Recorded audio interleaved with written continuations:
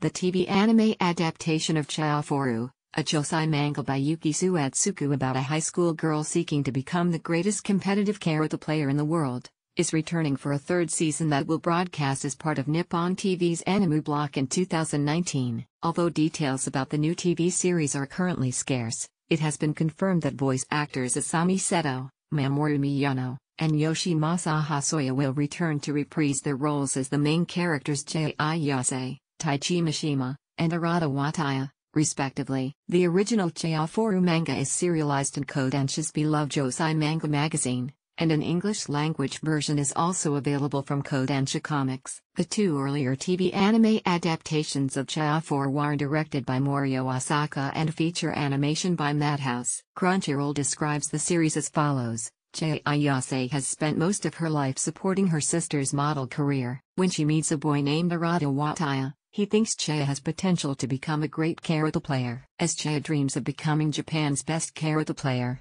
she is soon separated from her Karuta playing friends. Now in high school, Chiha still plays Karuta in the hope that she will one day meet her friends again. Source: Comic Natalie. Paul Chapman is the host of the Greatest Movie Ever podcast and GME Anime Fun Time.